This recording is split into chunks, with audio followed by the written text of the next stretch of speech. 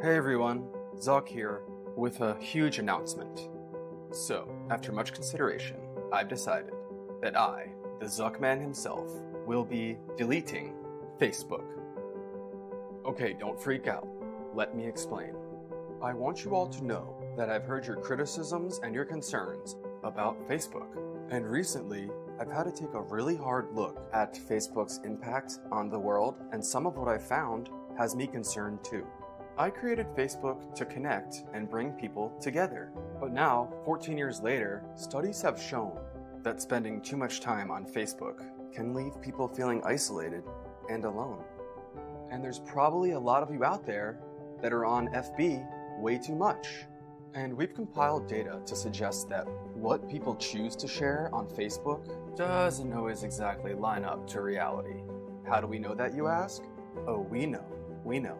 Oh. Just kidding, you guys. Kinda. Oh yeah, then there's also fake news, governments and organizations trying to use Facebook to undermine democracy, and user data privacy breaches. Yeah, I'm concerned about that stuff too. So, I guess the big question is Facebook still good for the world? Well, just imagine a world without Facebook. A world not illuminated by the artificial glow of an LED screen, but warmed by the life-giving radiance of our sun.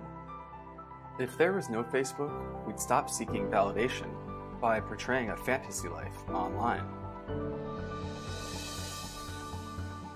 We wouldn't worry as much about our privacy being compromised. Maybe then we would feel less vulnerable and more secure. You know, Facebook was meant to bring us together, but do we really even need it?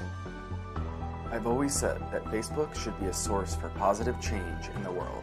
If that's not true anymore, then I guess it's up to me to do something about it. And that's why I have to delete Facebook, like everyone's Facebook.